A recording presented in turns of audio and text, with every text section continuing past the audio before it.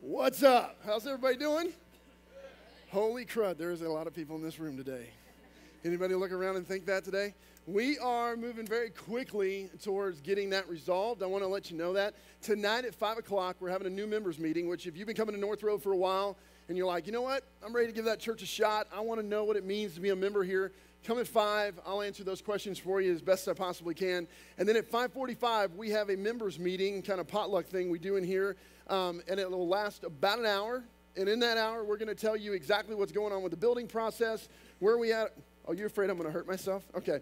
Where we at are in the loan situation, what you're going to be hearing from it, when you're going to see drawings and designs, because all that is coming very quickly. Just so that you know, if we stay on track, this will not be a problem in December or January of next year. We are working right now on about a 21,000 square foot building that will accommodate all of us. To give you some perspective, we are in 9,000 square feet total right now as a church. So it would almost double, a little bit over double rather.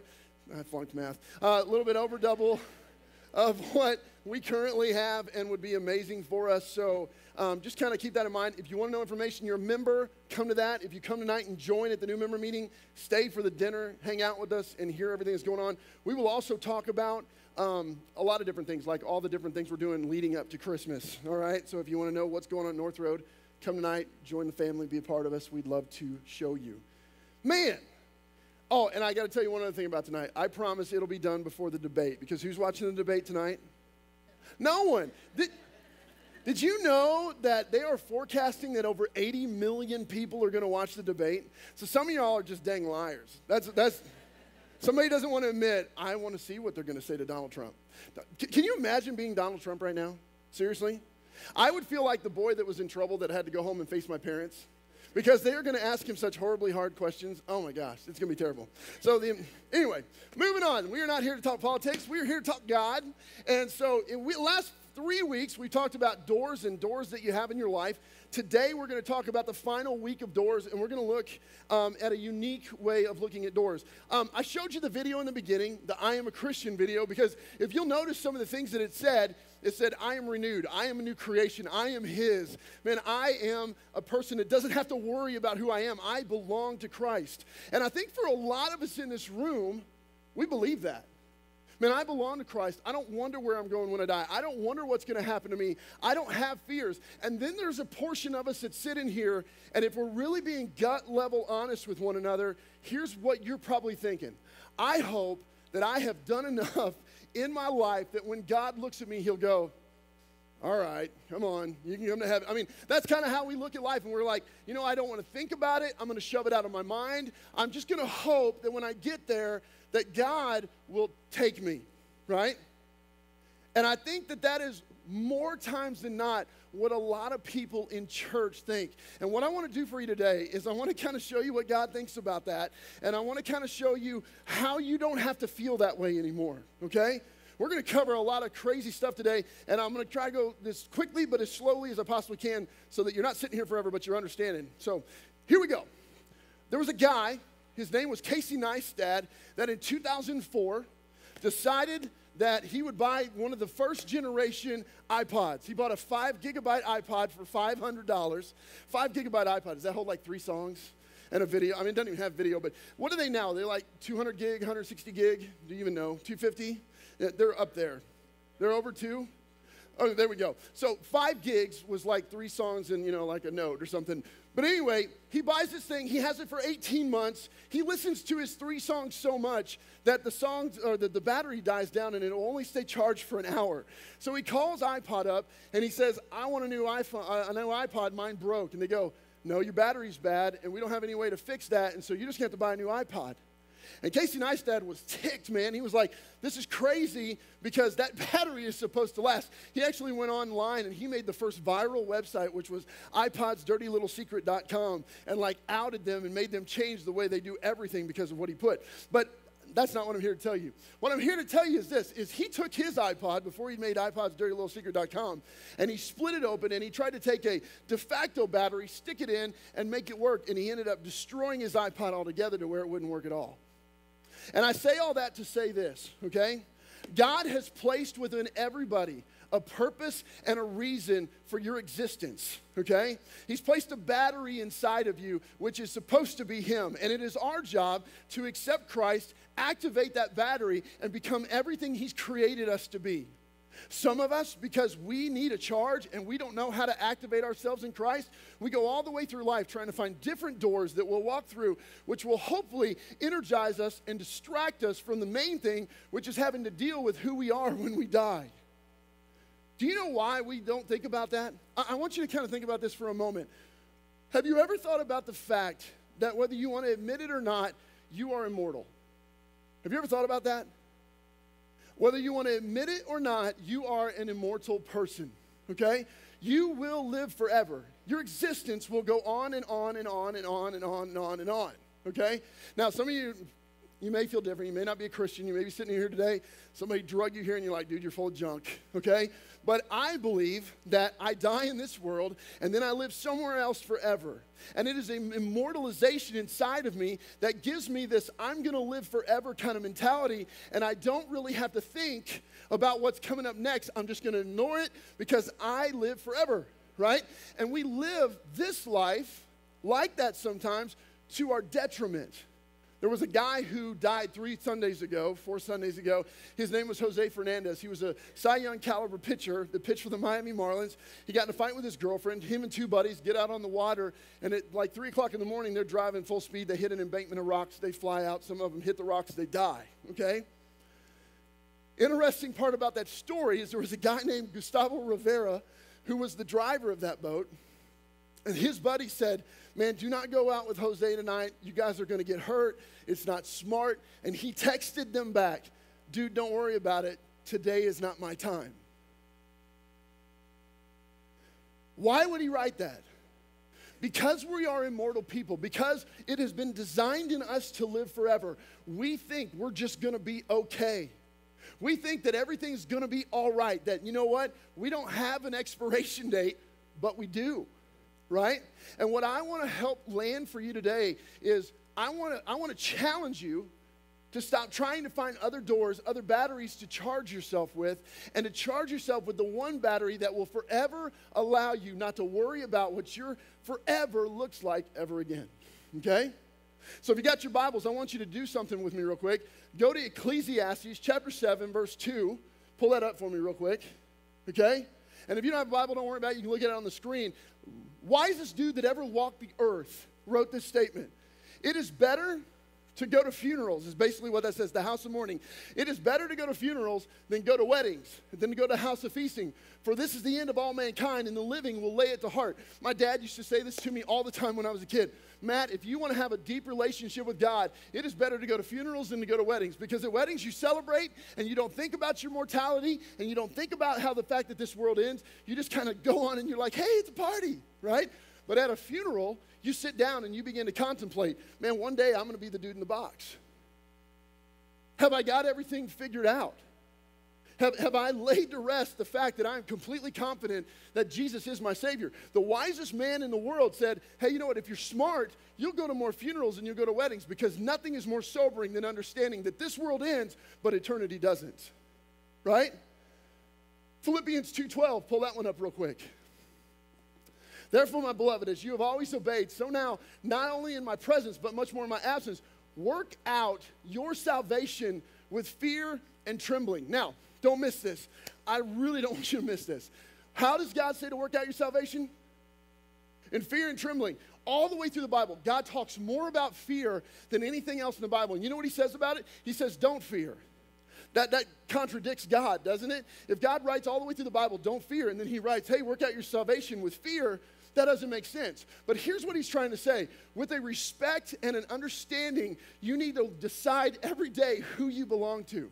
When I lived in Augusta, Georgia, we had this church. On Sunday nights, we would go out and talk to new people that came to church. There was this lady, she'd make these amazing chocolate chip cookies. I mean, they were the bomb. And she would make them, and then they would take them out to the new visitors. And I would go in the kitchen to make sure, that they wouldn't hurt somebody before they delivered them. And I would eat, like 1, 2, a dozen. Anyway, I eat my dozen cookies, and you got to have milk with cookies, right? So we had this humongous kitchen in that church. And I pull up in the container or the fridge. That's what I'm thinking of. I pull up in the fridge and I pull out the milk and I see it says the 29th and I lay it on the table and I'm munching cookies and I'm talking to teenagers because at that time I'm a youth pastor and I don't pay any attention. I pour the milk in my glass and I chug it and it is like curdled cottage cheese. It doesn't taste as bad as you would really think it would. I was surprised. I expected it to be much worse, but it was still really nasty. And I looked down, it was March, I'll never forget this, it was March 27th. I saw a 29th on it, and I thought it was March 29th when it went bad, and I had some time, right? Except for I didn't look at the date, or the month, I just looked at the date, and it was February 29th, right? So I drank 2-month-old milk. It was nasty, right? Now, why do I tell you that? When God says to work out your salvation with fear and trembling, he's talking about respect. In other words, respect the reality of everyone in this world. Can I tell you something? I don't drink milk anymore without respecting the date. I don't just look at the number, I look at the month, right? And out of respect, if it says February 29th and it's March 27th, there's no way I'm putting that in my mouth, right? Why? Because I'm afraid of it? No, I don't think it's going to kill me. There's not like an animal going to come out of it and eat my face off. If I drink it, it's going to be nasty, right? And so out of respect and understanding, I consider it and I make a decision, okay? So here's what God says. If you want to know him and you want to quit worrying about, have I done enough to get to the end? Number one, you need to really soberly, like going to a funeral, think about, am I connected to God? Number two, every single day, you need to consider this and go, am I walking as if God was my Lord? Now, what does it look like to walk with God as your Lord? If you got your Bibles, you can do this real quick. Go to John chapter 10, verse 9. If you don't worry about it. It's going to be on the screen, and you can look at it there. We're actually going to start in verse 7. Here's what Jesus says. He goes, so Jesus again said to them, truly I say to you, I am the door. Okay, now we can argue a lot of things. We can argue a lot of different realities of religion, right? But here's one thing. If you believe the Bible to be true, if you believe the Bible is what it is, here's what you're going to find. Jesus says to them, truly I say to you, I am the door. You want to get to God? You come through me, okay? It's understanding who God is. In your walk with God, some of you have been to 100 different kinds of churches. And you've been told a lot of different things. Go through this class, do this, make this decision, fill out this card, walk to this place, and you'll have God, right? I don't read that in my Bible. Here's what I read. Do you want to have a relationship with Jesus? I am the door. Go through Jesus, right? Look at what he says. And he talks just exactly about what I just said. Truly I say to you, I am the door of the sheep. All who come before me, people who say that there are different ways to God, they are thieves and they are robbers and they're lying to you and they're deceiving you and they're telling you, hey man, it's okay. And what Jesus is saying is, you want to go to heaven, here's what it takes. I am the door. I am the only way. Can I ask you a question? Has there ever been a moment? No, let's back up and read it. He does what he doesn't say before I ask you this question. Jesus says, truly I say to you, I am the confirmation class. I am the person that you walk down to in the front and fill out the card with. I am this, it doesn't say any of that. It says, Jesus says, I am the way. I am the door, okay? So here's my question for you that I was going to ask you before I ask you that. Has there ever been a moment in your life when you submitted your heart, your lordship to Jesus? Because if not, if there's never been that moment where you said, Jesus, you can have the lordship of my life, I can understand why you sit there and you go, man, I don't know. I have doubts. I hope I get to the end of this thing and I've just figured it out. I remember being a kid and walking through my life and going, man, I remember praying a prayer with a preacher at one point in time. I remember filling out a card, but was it really legit? I remember having those doubts and those wonderments. And it wasn't until I was like 23 years old that God really solidified for me that at age 7, that was real. And some of you guys may be wondering that same thing. We have to understand that Jesus is the door. Now, here, I'm going to show you how to not to wonder that anymore in just a second. But the second thing we got to do is we got to recognize what happens if we don't understand that Jesus is the door. Go to Luke chapter 16, verse 19. It's going to be right up there. Jesus is given a parable, and here's what he says. There was a rich man who was clothed in purple and fine linen, who feasted sumptuously every day. Now remember, Jesus is given a parable. He's kind of describing world, but it's not a true story, right? It's a parable. It's a fable. Okay, he's describing a guy, if you will, that forever has had an incredible life, who has enjoyed his 70 years here to the fullest, okay? So there was a rich man who was clothed in purple and fine linen, who feasted sumptuously every day, and at his gate was laid a poor man named Lazarus, covered with sores, who desired to be fed from what fell from the rich man's table. It goes on to tell this story that here's these two guys, the Lazarus goes to heaven and the rich man goes to hell. And the rich man, realizing that he's in hell, says, man, Abraham, you've got to send Lazarus to put some water on my tongue. I am struggling down here. And Abraham says this in the story, and Jesus is trying to paint this picture. Jesus is the door, and he goes, rich man, there is an incredibly huge door that has been placed between heaven and hell. That once that door is shut, there's nobody on this side that can open it, and there's nobody on your side that can open it, and that decision has to be made now. And you have to recognize that. Understand Jesus is the only way. Recognize that decision has to be made now because that door is getting ready to close. And then finally decide. Now, let me say this real quick. I struggled in this arena of life, just to be honest with you. I gave my life to Jesus when I was 7 years old. I remember walking down the aisle and praying the prayer with my dad. Elvis Presley's stepbrother was leading the service that day, and he was the one that told me how to know Christ. Uh-huh. You like that? And I remember at age 7, I remember the pastor baptizing me and going through all the religious things that we do, you know. Nothing wrong with baptism, but I'm talking about the religious of walk before the pastor, fill out the card, do all that stuff if you're in my denomination, if you grew up like I did, okay? And I remember for years wondering, did I get that right?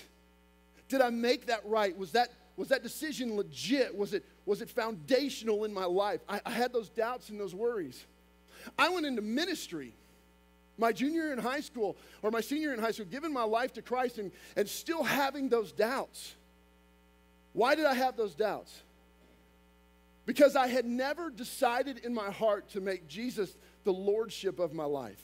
I'd given Jesus my life, okay? I said, hey, you can have it. But I didn't understand when I did that. I was 7 years old, and I was learning lordship, okay? And I remember going out on White Oak Estates on Highway H on the little deck off the side of my house and screaming at the top of my lungs, God, you can have my life, whatever that means. Only it was a lot louder. And I just screamed it over and over again. God, you can have my life. I surrender to you. You are my Lord. I'm not running anymore. I'm not making my own decisions anymore. What you want from me is what you get from me. And I remember that moment. It was like, this peace came over me. And I didn't wonder anymore. Joshua in the Old Testament, he wrote this. I think he had one of those moments. If you got your Bibles, if you don't, it's Joshua chapter 24. And he writes this. I want to read it to you before we kind of close this down. Joshua chapter 24. I'm going to get there. That's Judges. One thing that stinks about talking really fast is when you do other things really slow, people go, good grief, dude. Joshua chapter 24. Here's what Joshua says. He's talking to the people around him. He goes, now therefore, fear the Lord and serve him with sincerity and faithfulness. Put away the gods that your fathers served beyond the river in Egypt and serve the Lord. And if it's evil you want, here's what he's writing. I just want to make sure you understand this. And if it's evil you want, go get it. Go after the gods of your fathers and go after the gods of the Amorites. If you want evil, you can have evil. It's right there. Go get it. And then he looks at it and he goes, but as for me and my house, I'm serving God.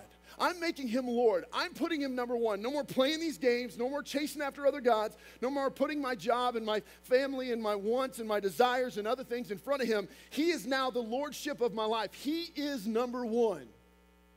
That's what Joshua put a line in the sand and said, I'm done playing games. He's number one. Some of you struggle, and I know you struggle with making Jesus number one. And so because of that, you're like, man, I sure hope I've done enough to make God love me at the end. Number one, you don't have to do enough to make God love you at the end. God loves you when you come to him, okay? But when you come to him, you must come to him and say, I want you to be the Lord of my life. I realize I can't do this on my own, and so I'm giving you control of it. A lot of times what we do in church is we go through these religious motions, but we don't say, Jesus, you can have lordship of my life, right? So we'll say, you can have this and this and this. You can have Sunday morning from 10 to 11:30, and you can have this time at the dinner table when we pray, and I'll give you this little portion of my life, but the rest of this off limits. You're not touching it. That's not lordship. That's making deals with God, and God doesn't make deals. For years of my life, I made deals with God. And I constantly wondered, does he really own my heart? Until the day I stood on that deck and said, I am done making deals. You can have it. Mahatma Gandhi was the guy in the 1980s that was on NBC News, it seemed like every night at 6 o'clock because he was starving himself for something else. You remember this, if you were my age? He came up with a statement, a quote, and it's so true. He doesn't even know who God is, but he understands what it means to make something Lord of your life. And here's what he said. Your actions will express your priorities. Let me say that again real clearly. Your actions will express your priorities. For the majority of my childhood, up to about 22 years old, my actions expressed my priorities. I would say, God, oh yeah, I love God. I'm a Christian. I go to church. Yeah, absolutely. But my actions, the other 99.5% of the time, proved that I had not said yet, hey, Jesus, you can have lordship of everything that I am. Right?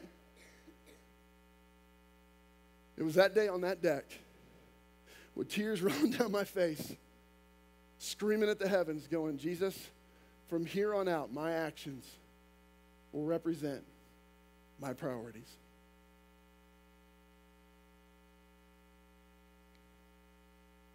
How about you?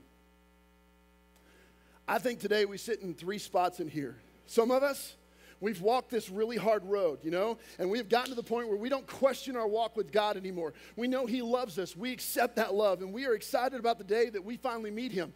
Others of us in here, we're worried. We're not quite sure. We think we did the right thing. We did all this rigmarole religion stuff, and we hope it's right at the end, kind of like where I was at 20 years old.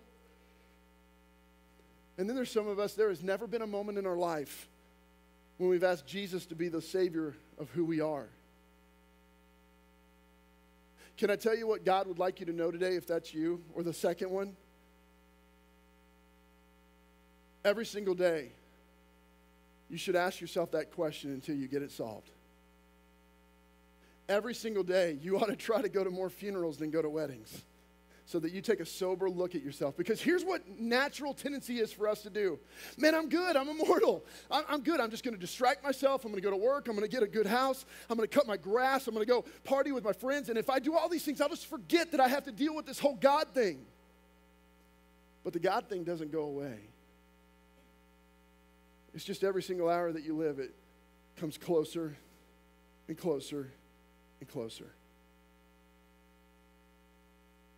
So here's my question.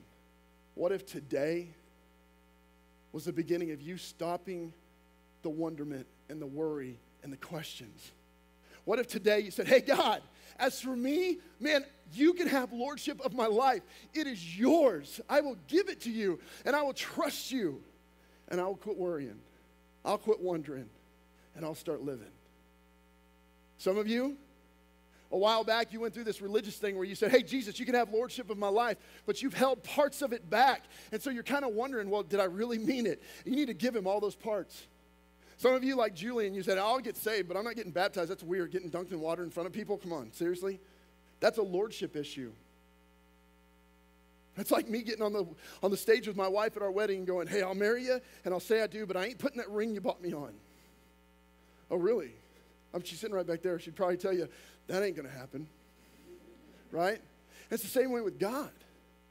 God says, hey, you want lordship, you want me to be Lord, then let me be Lord. And if you don't, then, man, go after evil. The one thing that Joshua said at the very end, he goes, man, if evil is what you want, go get it. You know why he told them to go get it? Because if evil is what you want, you got 70 years at the most to figure, maybe 80, 90 years. Some of you are 70. I just made you feel like you're going to die. Well, let's be honest. I mean, you got 90 to 100 years. Okay, we'll just shoot it high, right? Howard turned 8 shades of white over there. Just kidding, Howard. But I say that to say this, right? I'm not trying to be insulting. I'm trying to make a point. Don't lose focus here. What I'm trying to say is what Josh was saying is if evil is what you want, then use this lifetime to get it because that's where it ends. And then you have to deal with your own immortality. Or you can start right here, giving your life to God and enjoying what it looks like to be a child of His. I don't wonder, I don't worry. And man, if you look at the inside of my life, do I have problems? Yeah. Do I fall all the time? But man, I can tell you 9 times out of 10, I love my life because of who God is in it. And I wouldn't trade it with anyone because He's changed me and He's made me a better man and He's given me hope. Will you do me a favor? Will you bow your head and close your eyes for just a second? The band's going to come up and going to play. Don't look around right now. Give people privacy if you would. But if you're sitting in here right now and you're going, Matt, I wonder all the time if I've done enough that when God sees me, He'll accept me. I wonder that. I have that worry in my life. I can relate to you on that. If that is you, nobody looking around, just lift your hand. Matt, that's me. Okay, awesome. Thanks for your honesty. Anybody else? I'm not here to embarrass you. I'm not going to call you out. I want to talk to you here in a minute. If you're sitting in here right now and you say, man, there has never been a moment when I gave my life to Jesus. Never. And I realize I've got to deal with that. I can't ignore it. I can't just act like it's going to go away because it's not. If you're sitting in here right now and you're going, man, I need to talk to somebody. I'm not going to point you out. I'm not going to make you walk forward. You don't have to fill out a card, wave at everybody. You're simply going to go out with me and get a Coke. Or you're going to find, if you're a lady, we're going to set you up with a lady to go out and get a Coke and just talk about what it means to know Jesus. And if you would like to know, man, I need to talk to somebody to know how to know God. Just lift your hand. Matt, that's me. Just lift it up high and leave it there so I can see it. Awesome. You can put it back down. Anybody else? If you lifted your hand, do me a favor. Look up at me for right now. Only those of you that lifted your hand. Okay? I want to sit down and have that conversation with you. Okay? Can I do that? I want to shore that up for you. You don't have to live that life. You don't have to live that wonderment. You don't have to live in that anguish and that fear. God didn't create you to be a person of fear. He loves you. He wants to have a relationship with you that is awesome, and I want to help you find that, okay? I want to help you find that, and I will. Let me pray for you. Dear Jesus, I thank you for loving us. I thank you for the fact that you had us on your mind before you had anything else. And I pray, God, that you would just penetrate the heart of the people that are in this room and let them know you love them and that, God, your desire for them is to have life. And I ask these things in your name. Amen. Let's stand.